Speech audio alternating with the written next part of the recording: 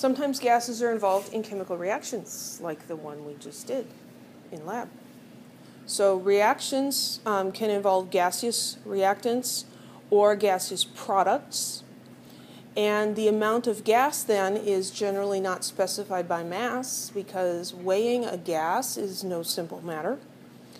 But it's often specified in terms of its volume at a given temperature and pressure. And so we can use the ideal gas law to convert pressure, volume, and temperature into number of moles. So the ideal gas law was PV equals nRT. If we're trying to find number of moles, N, then we're just going to divide both sides by RT.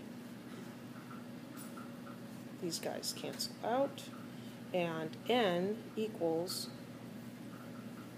PV over RT.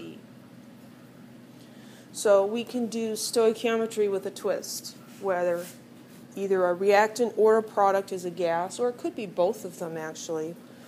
And we can use the ideal gas law to convert the gas information into moles, and then continue with our regular stoichiometry process. So here's an example. 4.58 liters of oxygen were formed at 745 millimeters of mercury and 308 Kelvin.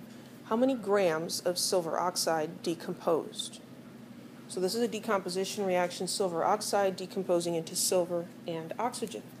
Well, let's take this information that we have and write it under our balanced chemical equation here.